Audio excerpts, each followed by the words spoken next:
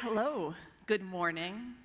Thank you for being here to wrangle with some tough problems. That's what we'll be getting into more of this morning. Also, thank you, Jeffrey and Eric and the whole AEA team and the broader AEA, an event apart and a list apart families.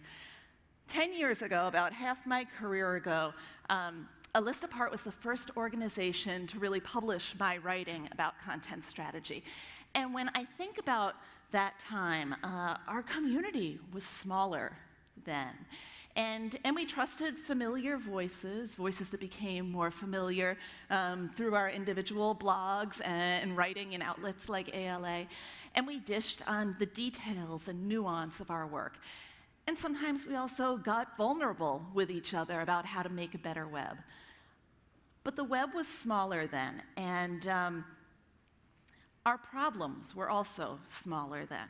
And now I think our problems are a lot bigger, a lot more complex, a lot more nuanced. And you know that all too well here. The personal and political are very tough to decouple in our industry, I think, especially if you're doing it well, on either side of that equation. And the problems that are bigger now, well, our responsibilities are also bigger, but I think our opportunities are too. And that's where I want to focus today.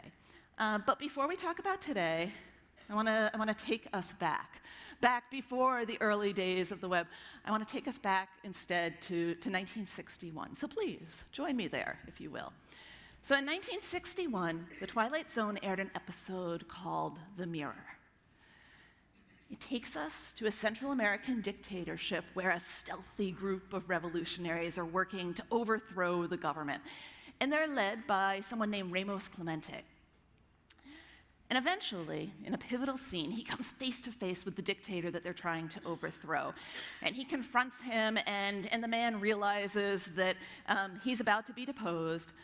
But first, he wants to bring Clemente in on a little secret that he has. In his possession is this elaborate magic mirror. And he's always trusted this magic mirror. He's always looked at it because it could reveal the actions of his enemies long before they could happen. He trusted it to reveal his enemies and expose them before they became a threat. And of course, that didn't work out so well this time around. But still, he says, you too can trust this magic mirror. And Clemente scoffs at this whole notion of a magic mirror. He doesn't need it. He thinks it's silly. And the revolution is successful. And soon he assumes power. He inherits the mirror, kind of shoves it off to the side, like extra stuff that your parents bring you and then leave in your basement or something like that. He's like, I don't need this, whatever, I'll open the box in the future. And things are going well until one day they're not. Turns out, new boss is same as the old boss, and as Clemente rises in power, rises in stature, he becomes comfortable using the same repressive techniques as his predecessor. So he no longer sees himself as this scrappy revolutionary who led the charge and all and was working on behalf of the people. Now he sees himself as the revolution itself. He is infallible, like this anointed God, anointed leader. And eventually that kind of starts creeping into his psyche. It changes how he sees himself. It also changes what he sees when he looks into the magic mirror. One day he's walking past it, and in it he starts seeing images of the friends with whom he seized power. Except now they're plotting against him. They're going to overthrow him, and this throws him into a great fury. And he has his generals round them up one by one, and he questions them one by one. They deny it all one by one. They're not plotting against him. And he has them killed one by one. He doesn't believe what he's hearing. He doesn't believe what he's seeing from them, but he sure believes that magic mirror. So eventually, he's now alone. He walks past the mirror one day. In it, he sees himself. And this makes him furious. He becomes disgusted with this mirror that led him astray. And he picks up his gun, and he hurls it at the glass, breaks it into 1,000 pieces. And outside at the time, a priest happens to be walking past his door. He hears all this commotion inside. He doesn't hear the sound of breaking glass. He hears the sound of a gunshot. So he hurries in, breaks down the door, rushes in to find Clemente there, dead on the floor in a pool of his own blood. The gun is still warm in his hand. And the mirror is perfect and shiny as it's ever been. So Clemente looked in that mirror, and he saw the world as he believed it. He saw himself and the world as he stood there viewing it. And 50 years later, we still do that. We frame the facts to fit not just what we want to see, but what we already believe, in part about how we see ourselves. Now, neuroscience teaches us that we learn new information by fitting it to what we already know. That's how we learn. We take in new facts, new information, fit it into our existing mental models, and very literally the existing neural networks that are there. But we also fit information into who we already are and what we already believe about ourselves. And that's challenging. That's something that we have to wrestle with, because if we want to be successful as designers, we need to take that into account too. And here's why. Because today, when our users consider themselves and maybe look then to see how the world reflects them, they see kind of a confusing, distorted reflection, sort of a funhouse mirror that's not so fun. They see messaging inconsistency and bald-faced lies from the brands that they thought they knew, that they thought they could trust, whether they're in the media or on TV or politicians, or maybe just the companies that they've purchased products from for decades. And they see few repercussions for those lies. And again, that's in companies and media outlets and politicians. The problem is they look at the world around them, they look at themselves, and the images don't coincide. So do you ever talk with clients about consistency and the professionalism around consistency, maybe in maintaining a design system or in not going rogue and breaking from the editorial style guidelines and flinging around serial commas, even though everybody argued against them? That's a lot of my world, and it's very important, Mark, let me tell you.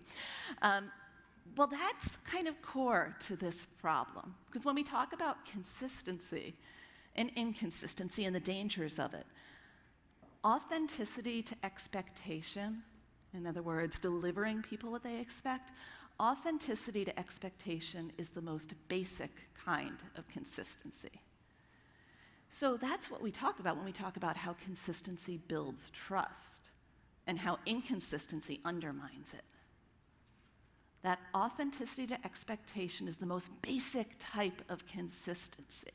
Let's put a pin in that and come back to it, because I'm not yet done with Clemente. So all of us here who make the web, engineers and designers, broadly, well, we're users too.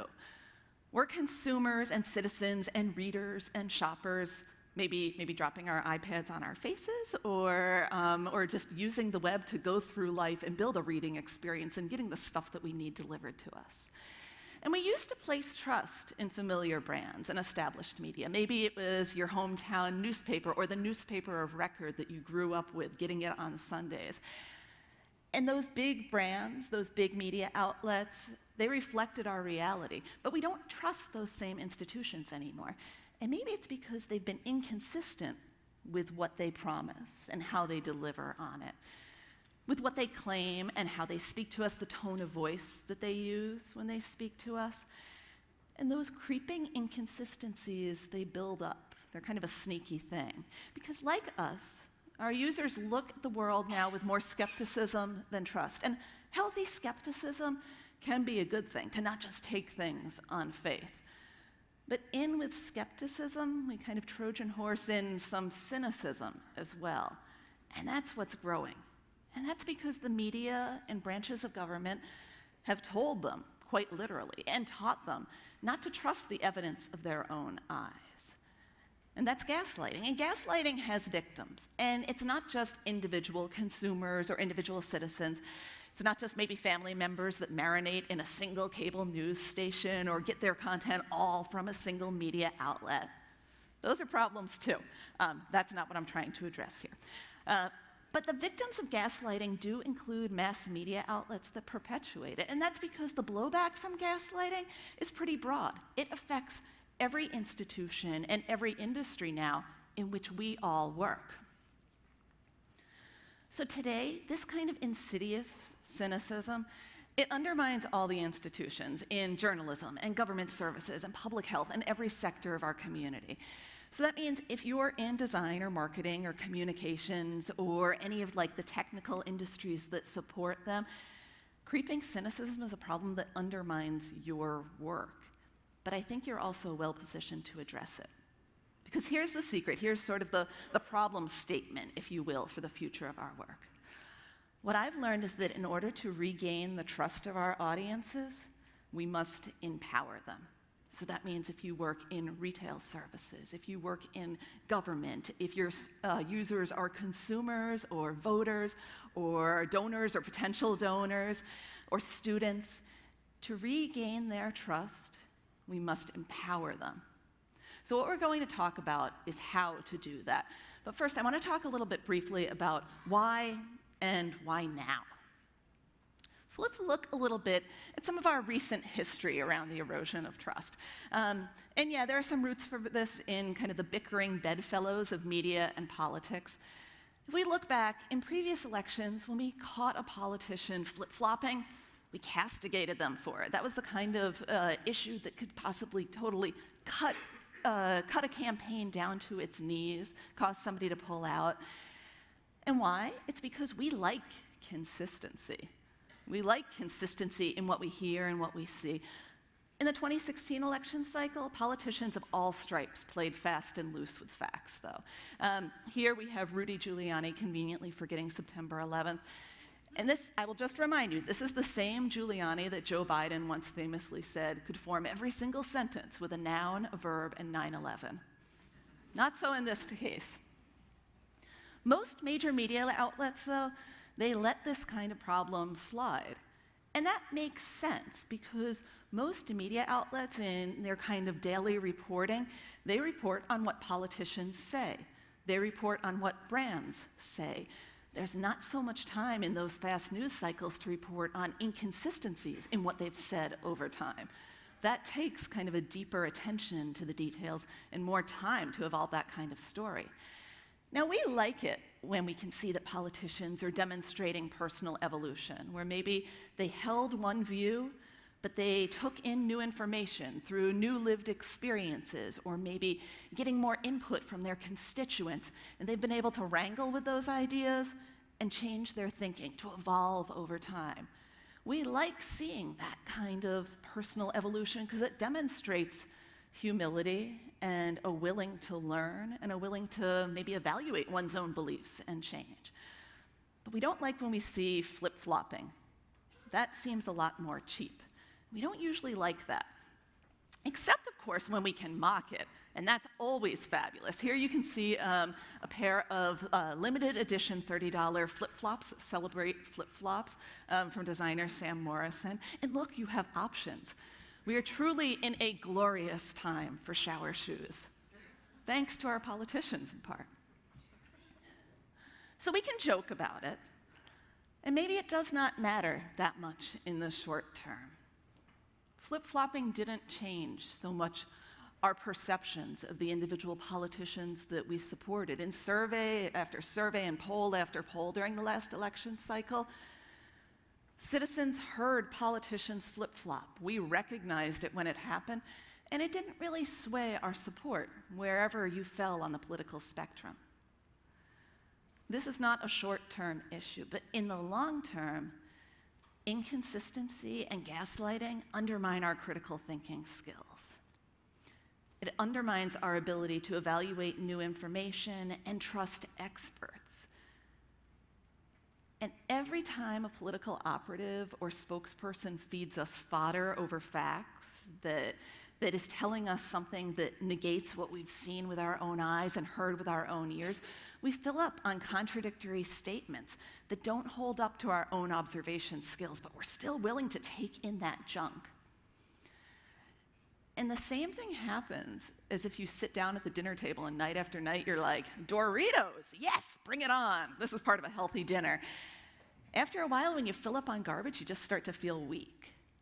You can't make good, reasoned decisions anymore when all you're hearing, all you're taking in is contradictory and garbage and does not fit with your existing mental models, because it turns out you're not learning. And learning is how we make better decisions. Of course, there are also other forces at work to destabilize our trust, and we're up against all of them. There's media that works to destabilize our trust by coaching us to question facts and replace outside expertise with kind of just our own gut instincts, replace facts with what feels right. And with more access to data, people have started questioning institutions like the medical establishment. We start to question things like vaccines and global warming or climate change and other topics that are really topics of consensus in the scientific community. Now, this is due to the journalism of affirmation, and it offers us a very kind of comfortable echo chamber. But the downside to affirmation and media that just tells it like it is that our ability to evaluate observed information continues to suffer. And when we lose the ability to trust what we see firsthand, what we know to be true firsthand based on our own experiences, that's gaslighting at work. So let's take a look now at the journalism of affirmation. So this is a concept that was first developed by Bill Kovach, the former Washington bureau chief of the New York Times. He's the founder of the Committee of Concerned Journalists, and Tom Rosenstiel, who's the founder of the Project for Excellence in Journalism. And the journalism of affirmation is appealing, it's reassuring, and it's incredibly valuable to advertisers. It does not serve readers. It does not serve listeners. It doesn't serve people that are trying to make good choices and make more informed decisions. And they critique journalism that masquerades as being unbiased and objective, while it actually works simply to bolster the existing mindset of its audience and simultaneously insulate them from empirical fact. Another way to think of that is hearing media that's constantly telling you, what you think is fine, don't take in any new information.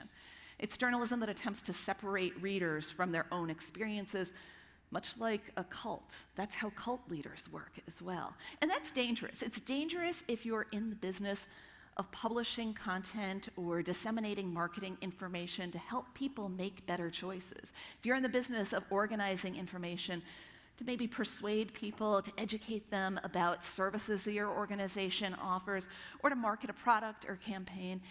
And it's also dangerous if we're simply citizens or consumers that are trying to make more informed choices based on the media that we consume. And this kind of coaching, as I said, it encourages us to get comfortable and to get stagnant in our thoughts, rather than confidently seek out new education and test our beliefs.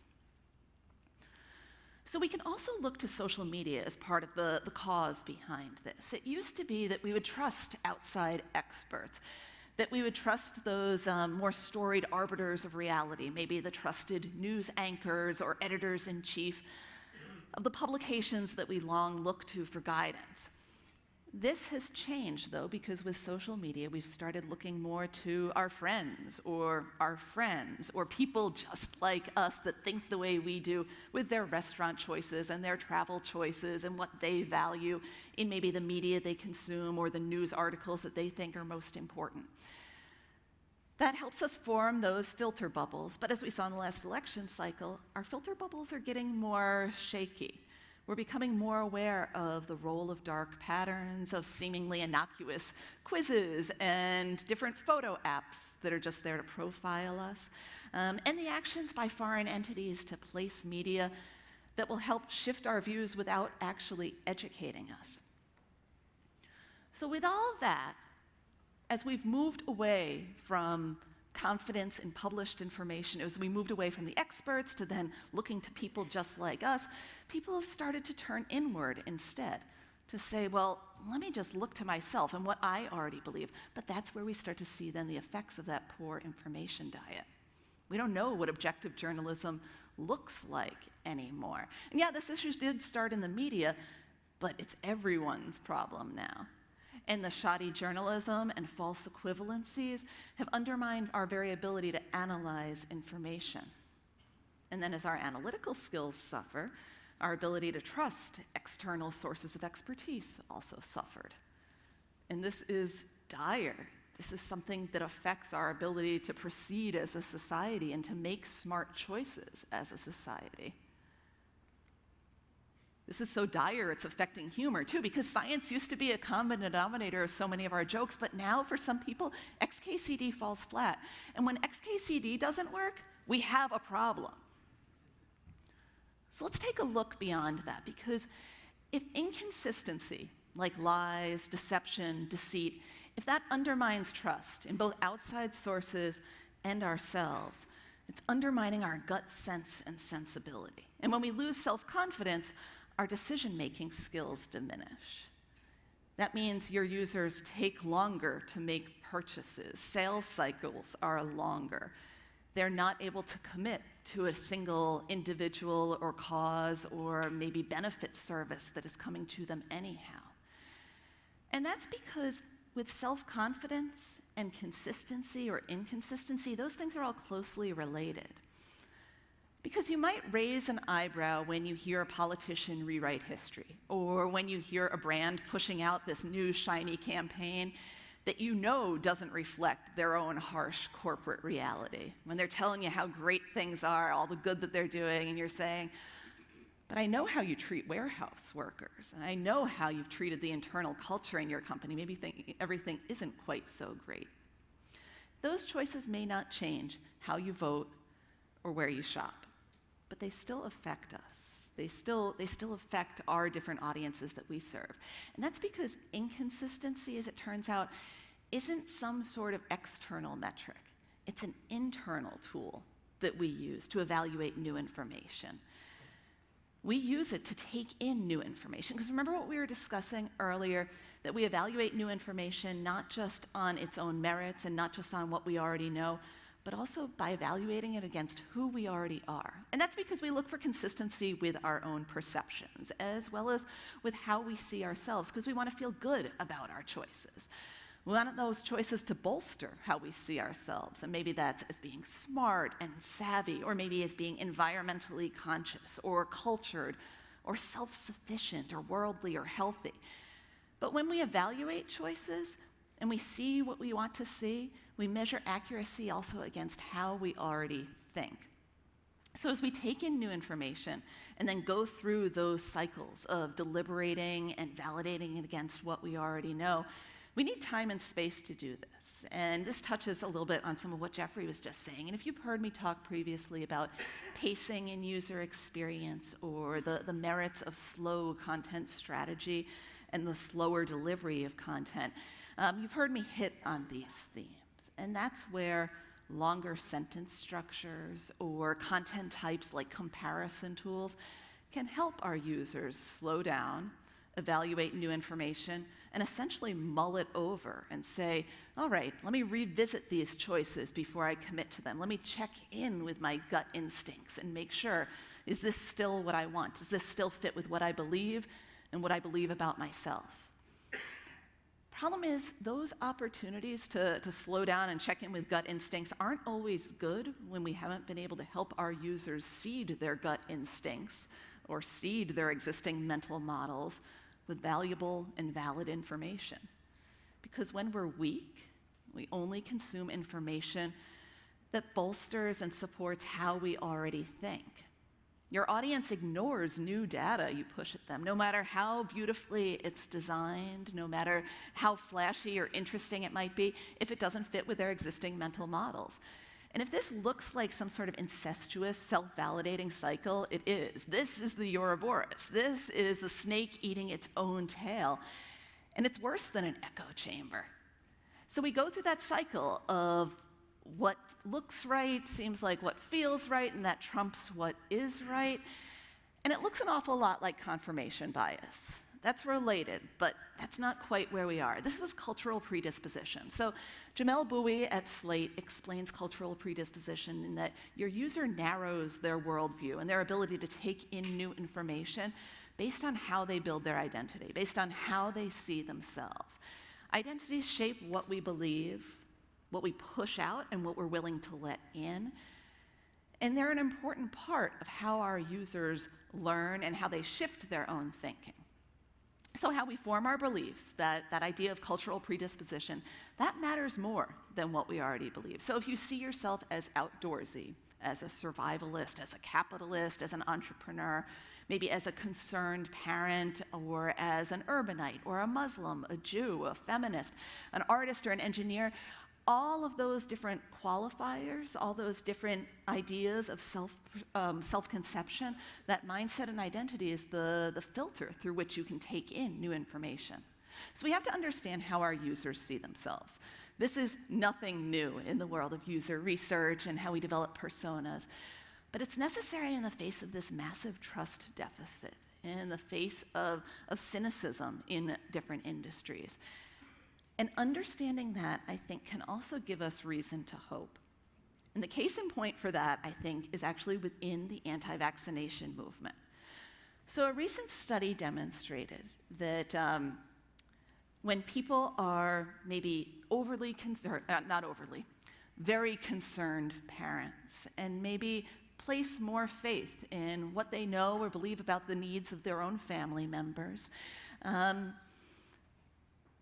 and maybe are turning away from CDC vaccination schedules. It's not because they're anti-science. Maybe they're just more skeptical of big pharma than of what they know to be true about their own needs.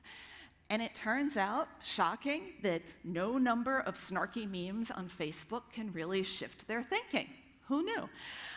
What does shift their thinking? What does move the needle, no pun intended, on this is instead turning to the holistic medicine practitioners they already trust and arming them with information that fits into what their patients already value, so that appeals to their idea of what it means to be a caring, concerned parent, that fits with what they already think about policy and vetting and safety procedures in big pharma.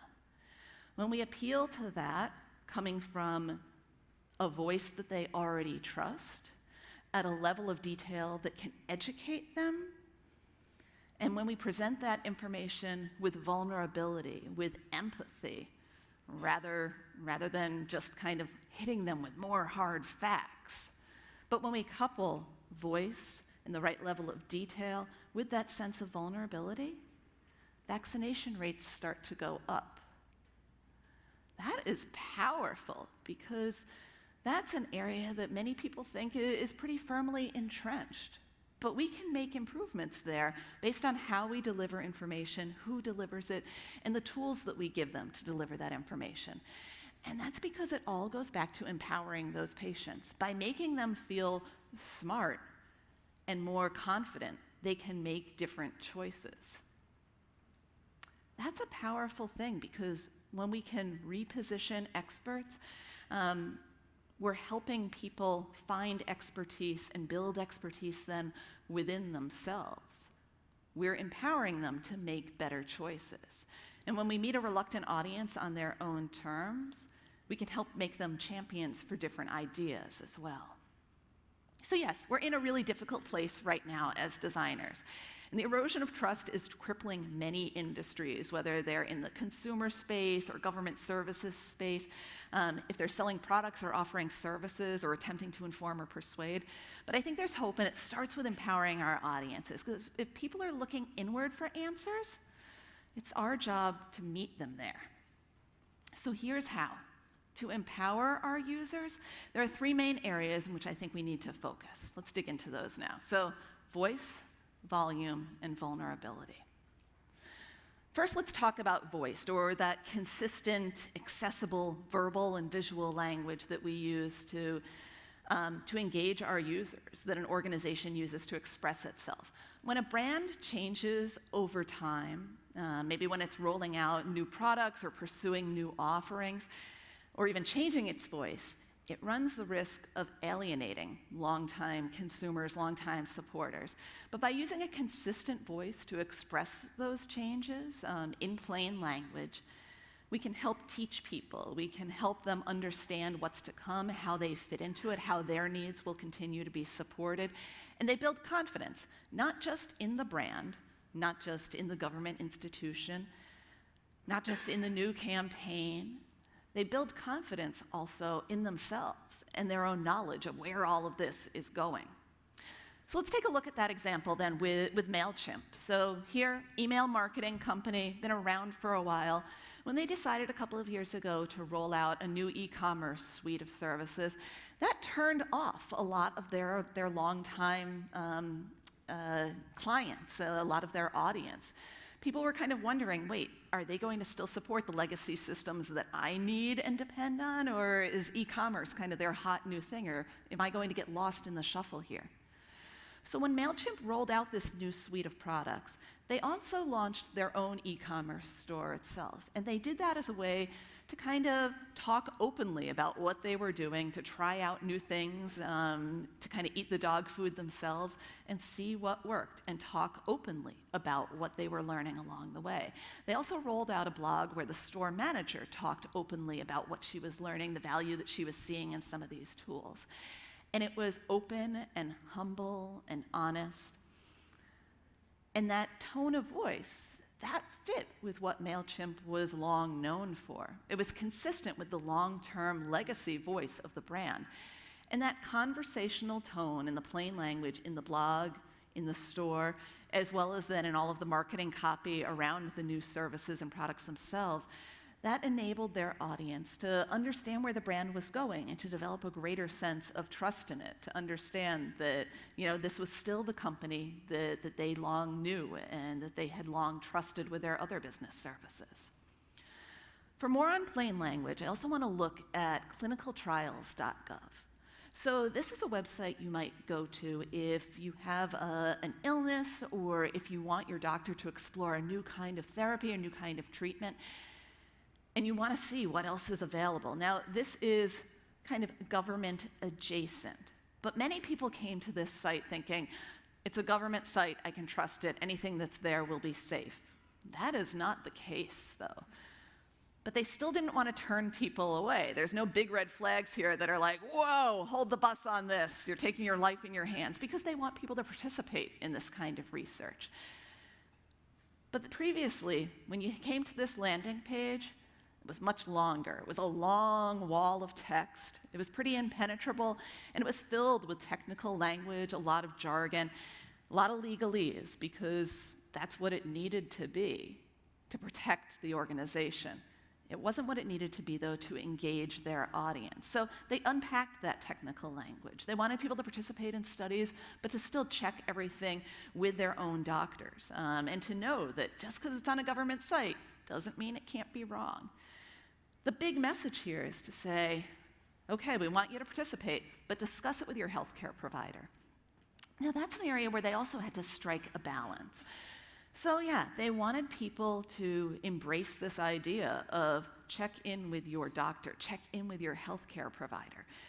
And that's a good example of language that is accurate and precise, but might be unfamiliar to some people. If you don't have a healthcare provider, but you have a doctor. But it turns out not everybody has a doctor. Sometimes people see a nurse practitioner as most of their medical care, or they see a specialist. Maybe they have diabetes, so they don't bother going to a GP that often, but they always go to see their endocrinologist. This might be the kind of language that people use, and we always want to reflect the language that our audiences are already using to bring them to maybe where we need them to be. This was something that they really had to wrestle with, because they wanted to be accurate and precise, but not off-putting. So they needed to strike that balance that was right for their lawyers and right for their users. So yeah, they ended up using that term, healthcare provider, because it strikes that right balance. It doesn't alienate people that maybe don't see a doctor but instead see a nurse practitioner. But it reflects also the struggle within the organization to get it right, to be broad enough to welcome the greatest number of people, but still familiar enough that people could see their own language, to a degree, reflected in it. Let's also take a look at how that plays out now for the FBI. They had kind of a different problem. So this is the FBI Crime Data Explorer, and when they were working to update it, the big problem that they were trying to address is that for their different audiences, which include law enforcement officers, government leaders, criminologists, students, all folks in the media that are trying to report on both jurisdictional crime and trends in crime, maybe across jurisdictions. They were coming to this site, able to see longitudinal data sifted in different ways. It was pretty user-friendly in that way, but they were getting a false sense of trust in it. Because the thing about this data is that it's optional, it's self-reported. Jurisdictions define different waves of crime in different ways. So because of that, journalists might use this for reporting only to find out that some of their numbers were not quite accurate. Maybe they were finding patterns and trends where they weren't there, but the data made it look like it was. So because this data is self-reported, it does sometimes contain gaps. It does not mean, though, it's not valid. It's still our best source of this kind of information. So what they needed to do to kind of pull people back from that edge of kind of blind faith in numbers, it's to set it in more human context, to set it in more human tone and more conversational, colloquial language. So they're introducing sentences like the CDE is an attempt to somewhat reflect that fluidity in crime. To somewhat reflect. I mean, that's not any kind of legal language. That doesn't sound overly officious. Instead, it sounds more conversational. It brings their users to a place of saying, you can trust it, but read the caveats. Know what's missing here. Maybe double check some of this before you're reporting it, kind of along big trend lines and that type of thing.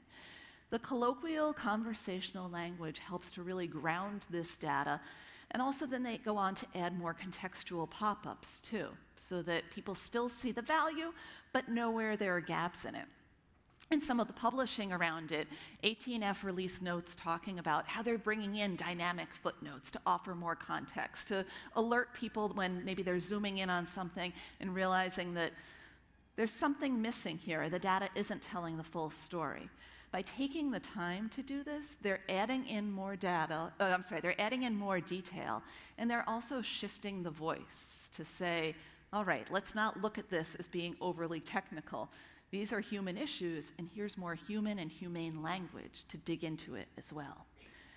In this way, they're essentially art directing the data to reveal more of its context and value. So surprisingly, this kind of approach to voice, it also helps accessibility. It's helping us bring in more keywords that people scan for, and also when it's done ethically, this is also a pretty good defense against dark patterns that mislead people or attempt to mislead people into buying into information or trusting it in ways that it does not warrant. Now let's take a look at the role of volume in building trust. When I say volume, I mean the level of detail that we're offering to really tell a complete, full story. One organization that is known for very complete, overly full stories is America's Test Kitchen. Is anybody here a fan of Cook's Illustrated? See, you're raising hands, and I expect to see them sort of stained with ink from like holding on to their pages and poring over every issue, because when they offer you content, they offer you a lot. And that's something that America's Test Kitchen is known for. So across all of their different media platforms, there's Cook's Illustrated, there's Cook's Country, there's a number of different cookbooks. They're always focusing on how do we empower home chefs to make good choices by meeting them where they are. This is not a publication, this is not a platform or a brand that is targeting just expert chefs. Instead, they're saying, okay, you're somebody that's trying to get dinner on the table tonight, or maybe you're throwing a dinner party this weekend. You want to know, how do you get it right the first time so that you're not standing there with a mess on your hands because you didn't understand how a certain chemical process or chemical reaction was supposed to work there on your stovetop. So they're speaking to novice chefs. They're also speaking to more experienced chefs with advanced techniques. If you want to dig in further, after most of their recipes, you can read about the history behind a particular technique. You can flip through later in either the cookbook or the magazine, or dig deeper on their website to see different examples of it playing out. If you want to learn how to, maybe like how to make beef chili and brown the beef, you can read about the history and the chemistry behind like how beef gets browned. You can also read about, well, what's the right type of meat to use for this? But if you don't want to, you don't have to. If you want to just say, give me just the facts, I'm in a rush, maybe I'm pulling it up just on my phone or on Instagram, you can also flip through it that way, in which all of their more complex instructions are reduced to a single pithy caption right there on the image that you're flipping past. So you can find the swipeable phone version of it. And when the steps are there in the caption, you know you're still getting the full and complete story. So if you want the article relating to a particular technique, if you want that deeper read, if you want to find out about maybe ordering like Aleppo chili pepper and what's the political context surrounding it in Aleppo in Syria, you can do that. You can get the deeper read, or you can get the short, pithy read. It isn't so much dependent on what they're willing to put out there, but it all comes down to you, the user. And that's because the thinking at America's Test Kitchen is that they want to empower people. They're going to make sure that it really fits with the needs of their audience, wherever they are in their own level of expertise. And that's because when it comes down to it, they want to make sure that you're always successful, because they know success breeds confidence. If you get it right, you're going to feel good about it, you're going to feel smarter about it, and have greater confidence both in the source that you were using for that information and in yourself. And that's a pretty powerful, powerful thing. The electronics retailer Crutchfield does something very similar. So they're targeting people, not so much that are in the kitchen, but maybe home audio aficionados or people that are looking to get better sound in their car. They're offering information that is long on volume, long, long pages on their site. You can see kind of there's one long page, and what happens when people get to the bottom of that page, when they're done reading about that particular camera lens, what usually happens is they click for more. They want to get more information about it because they want to make good, informed choices. In that way, education is driving their sense of knowledge, their sense of empowerment. Empowerment is driving confidence, and confidence is driving trust. Another way to look at that is customer loyalty. People that shop from Crutchfield, when they start that shopping process with learning, with getting more information, with feeling more confident about their purchases, they may choose a different product, maybe a different camera lens or a different amplifier than they had originally planned to buy. They may decide to wait a little bit until they gain more information about it.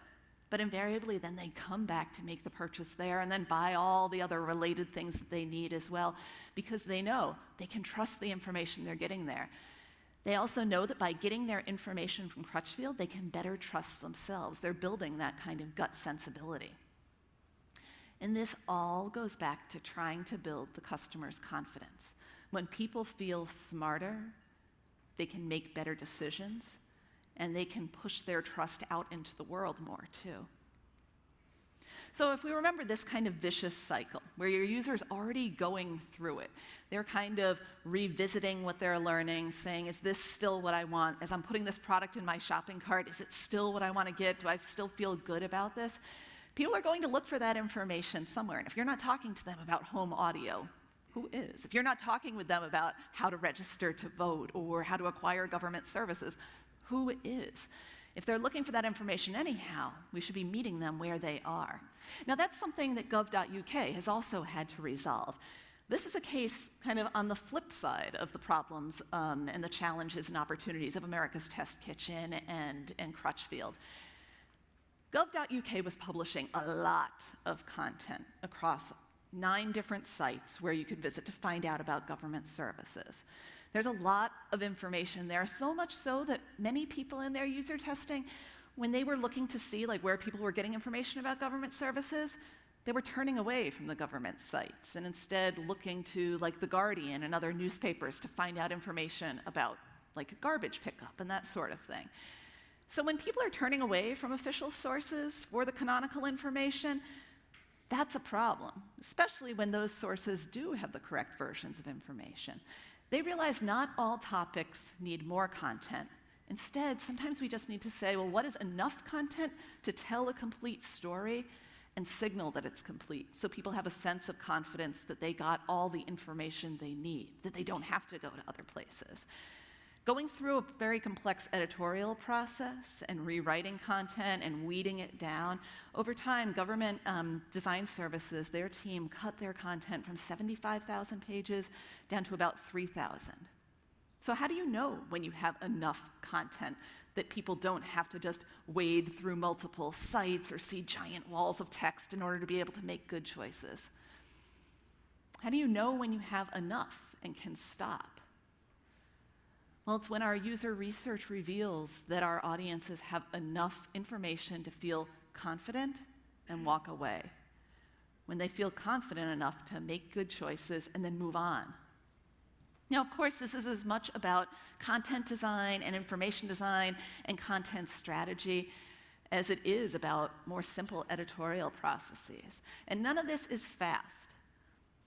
But if it's about helping people and empowering our users, not just ourselves and the brands that we represent, it doesn't need to be fast, it just needs to be right.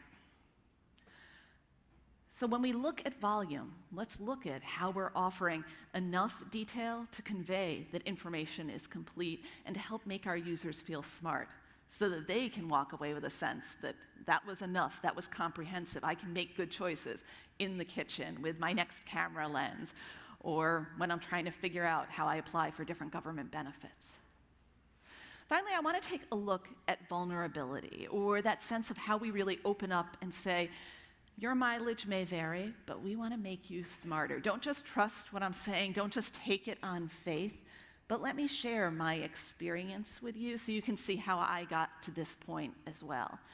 I think we've gotten good at opening up around vulnerability. Brené Brown has kind of helped change that conversation. And maybe as individuals we can embrace it. But the organizations that we represent don't always get it. They're not always on the same page. And I think that's with good reason. In many organizations, the idea of sharing more openly, admitting to mistakes, admitting to our own learning processes, that's a scary thing. Things have changed a lot, though, over the past few decades. In the 80s, remember when the ad campaigns were kind of big and shiny and things just went out only when they were perfectly polished and finished? It was kind of like everybody wore shoulder pads to be bigger than they were, and even our brands kind of wore visual shoulder pads too. Every organization tried to seem more polished and finished and bigger than it was. Now there's really an opportunity to make things more human scale. To say, hey, just like a little scrappy startup, we're learning and figuring it out as well. And that's why organizations that launch on Kickstarter, why so many of them remain on Kickstarter for subsequent product launches, is they realize the value in reaching out directly to their audiences and sharing information, getting input. That's why opportunities to user test, bring people into the co-design process, help our organizations and help our brands, because it reveals our humanity and fallibility and our ability to really open up and learn as companies and organizations ourselves. BuzzFeed has tried an interesting approach to this. So sometimes vulnerability means prototyping in public. And especially it's good if it's an opportunity to show your audience how you're changing, what you're learning, so that they can be a part of that learning process too. I don't like to look at BuzzFeed to reference for most examples. We know them, of course, for top 10 lists and all, which are probably more the province of Letterman and God, and BuzzFeed is neither of those things. But I think they can teach us something really valuable here. So when they were launching, they said, let's find a new way to visualize our data, when they were launching a new way to share their data. So they were trying out different ways of depicting things, different approaches to visual design and information design, and frequently sharing it with their audience to say, this is a new way we're looking at visualizing this information. What do you think? And the comments were open for anyone to see. That can be a dangerous prospect. But for them, it was a nice way to bring their audience into that design process. Same thing there on the right for MailChimp. When they launched that e-commerce store, Freddie and Company, and they shared their new e-commerce tools and said, we're using them too. Here are the problems we're having with them. Here are the issues that we see with running an e-commerce business today and dealing with all the forms and whatnot. It was an opportunity for their customers to see that they were learning too and engage in that learning process with them, to engage in all those shared trials and tribulations.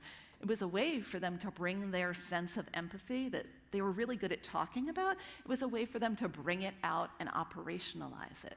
And things like vulnerability and empathy, those are buzzwords that we toss around in marketing conversations, but this is about how we actually operationalize it and bring it to the forefront of our businesses. And sometimes that kind of emotional upheaval or emotional labor can look like revisiting your past claims, revisiting things that you believed, where you want to demonstrate your evolution. So again, Cooks Illustrated, America's Test Kitchen, across all their different platforms. Another thing they're known for is revisiting their past claims, revisiting their past product recommendations. In this case, they've got an update on knife sharpeners. So in an earlier issue, they evaluated 20 different knife sharpeners only to say, this is the best one, this is what we recommend, but now they've got new information. They're able to say there are new products on the market. Who knew that the world of knife sharpeners could change so rapidly and be so cutting edge? But they did, and they said, oh, that's a good one, right? I like that one. They said, yeah, let's revisit this. Let's revisit our previous claims and see, do we still stand behind these ideas, or are we taking in a new information and wrangling with it in a responsible way and saying, here's what we believe now? Their audience trusts them for that kind of really vulnerability, for being willing to say, we were wrong. Here's what we recommend now. And comparison tools help us do that as well. So Volkswagen, on their site, if you visit it and you say, all right, this is the kind of vehicle I'm looking for. Maybe I want a wagon that is a stick shift and a diesel. Turns out in the US, there's like maybe 2 vehicles that will give you that. Maybe it's Volkswagen and Subaru and maybe BMW. You don't have a lot of options, but if you take away some of those variables, maybe you don't need the diesel, you don't need the dirty Volkswagen diesel. Maybe if you still say, though, I want a stick shift and I want a wagon, you can use their comparison tools to find out what will be right for you, and sometimes they're taking their customers and saying, go find that one that you looked at that is more right for you that's on Subaru's website. Find what's right for you. It's fine that you came here just for the information. They're building an audience in that way of people that can trust their more unbiased content, or at least content that has the varnish of being unbiased. By suggesting competitors you might want to consider, they're educating their audience and empowering them, because it's the user that's most important in the car buying process, or really in any of the processes that we design for. So they're telling people, do your own research, see for yourself. We can tell you what we'd recommend, but you know your needs best. Going back to BuzzFeed, they do something else like that. So they curate at the end of many of their articles now something called Outside Your Bubble. And it's basically saying, we want to help break down those filter bubbles, and we will be the voice of saying, let's see what other people are saying. So at the end of an article, you might see a feature like this that brings in what other people are saying on Reddit, popular tweets on Twitter and all, what else is going on around this particular topic on Facebook. They're saying, we will tell you what else is out there. Now go, look at it. Not because we should be your one source of all information, but because we want to empower you to be smarter about the information that you read. That's a real position of vulnerability. It's a real position of leadership. And for people that do get their news here, they know that they can trust that they'll be able to get more than just what they see on that particular page. So when we look at vulnerability, that's really where we can start to favor comparison over exclusion and open processes to work with our users, not just for them, but to help them be smarter as well. So remember, we do like evolution.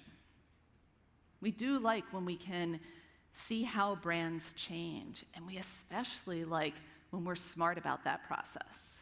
And for our users, when we can empower them and build their confidence, it reflects back on the organizations that we all represent.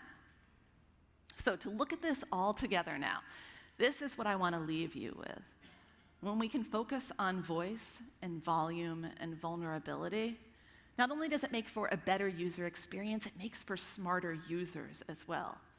We can regain their trust when we empower them. And that's what our brands need, that's what our organizations need, that's what our society needs. all this is still hopeless? Not to end on a downer or anything like that.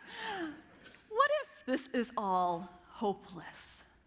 What if where we are now is as good as it's ever going to get? Because a lot of people do say right now we live in this post-fact era. But I always wonder, if this is a post-fact era, when was the fact era? Because that's a question, but it's not a fruitful discussion. Because that way is cynicism, and cynicism is intellectual cowardice. I truly believe that. I wish I said it, but it was Henry Rollins. And just because we're swimming in skepticism and cynicism, though, it does not mean that we have to be cynics. It does not mean that we have to support our users' cynicism. Because cynics look at the world as it is and say it's worse.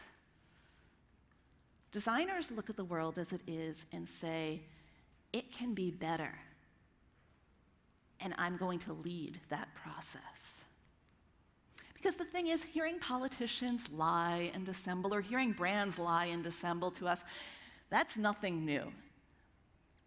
And our heroes in the media could always take them down, but maybe as designers, that's more of our job now. Maybe as people that forge a better human experience, that forge better user experiences, that's part of our job now.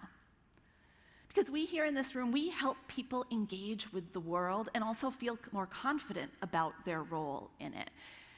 So if we can help the people trust the systems that they need and the forms and services that are designed for them, we can help them be better citizens and better consumers of that information. We can help them build a greater sense of trust. And trust is the slayer of cynicism. And again, I truly believe that, and that I did say, maybe because I've been watching too much Game of Thrones and Stranger Things. But trust is the slayer of cynicism. And we can arm our users, we can empower them to embrace trust.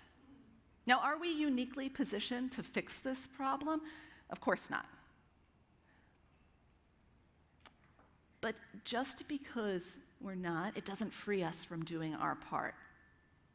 And will our work rid every sector of the problems of cynicism? No. But just because this problem is bigger than the websites in our charge and the user experiences that we enable and the organizations they work for, again, it does not mean that we cannot do our part. Because we can design our way out of cynicism. We can design for trust. And we need to, for ourselves, for our teams, for our organizations, and for broader society. So let's get started. Thank you.